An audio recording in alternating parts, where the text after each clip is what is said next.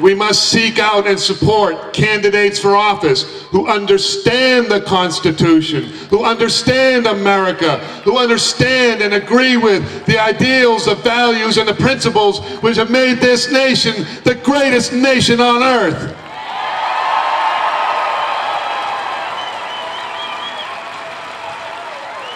We must work to increase our voices from the 5,000 here tonight to 50,000, to 500,000, to 5 million, to 50 million Americans demanding that this cancer be removed, demanding that it be stopped dead in its tracks. And then we must return these America-hating leftists back to history's dustbin of discarded and discredited ideas of failure once and for all.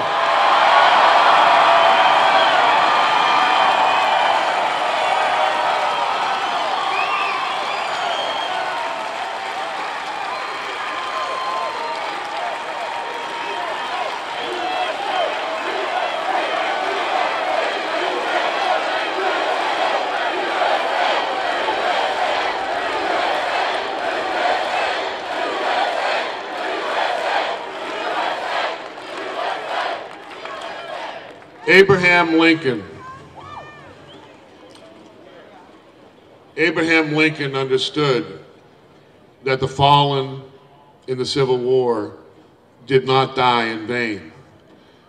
And yet he knew as well that they did not sacrifice merely for some abstract cause. As he told us in his address in that most hallowed ground at Gettysburg, they gave their last full measure of devotion so that others might see a new birth of freedom, and so that this nation, conceived in liberty, would not perish from this earth.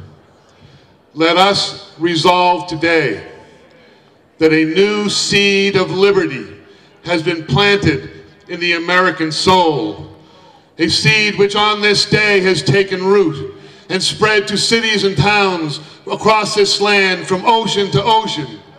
A seed which will grow into a mighty oak of freedom. And let it be remembered,